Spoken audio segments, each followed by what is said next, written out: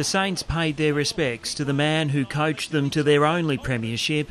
Plenty of motivation to do something to bolster their finals hopes against the high-flying Eagles.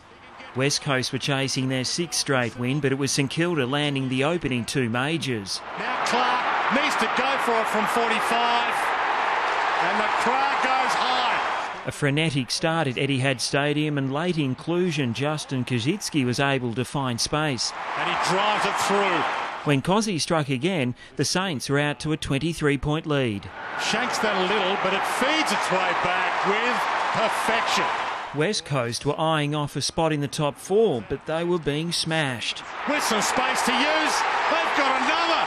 St Kilda reeling off 6 unanswered goals to take a shock 36-point lead into quarter time. Gamble spins it around the body. That was all part of the plan.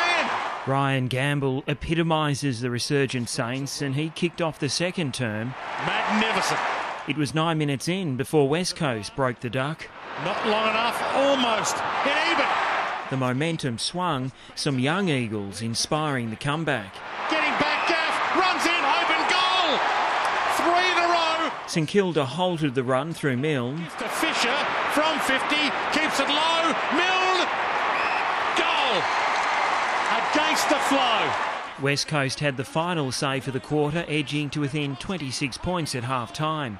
That changed quickly after the break as Gaff continued to shine. He's been inspirational so far in this game, and he's kicked the goal.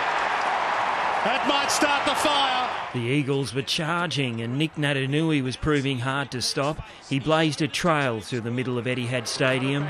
A big run ended in another big goal for the visitors. Saints led by 43 and now lead by 13. The Saints were brave. Nick Riewoldt threw everything into it, but they were one man down when James Gwilt was forced off with a knee injury. So they'll miss him. David Armitage gets his chance. West Coast's tall timber was doing the damage. Kennedy goes up. Josh Kennedy making no mistake.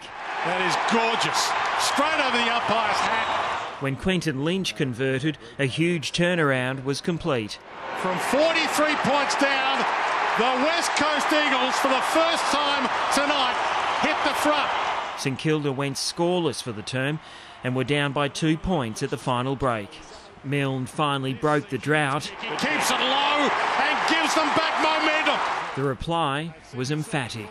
Natanui, something we've ever seen before. He is a godsend.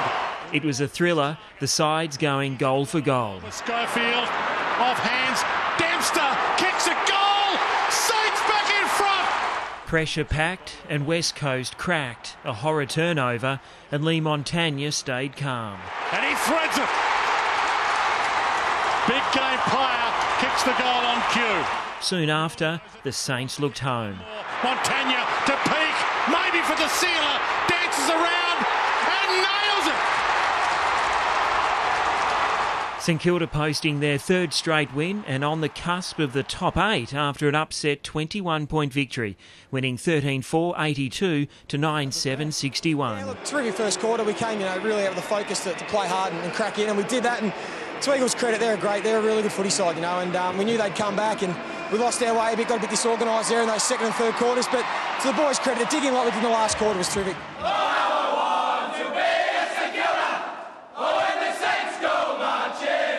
Brett Clancy, Big Pond Sport.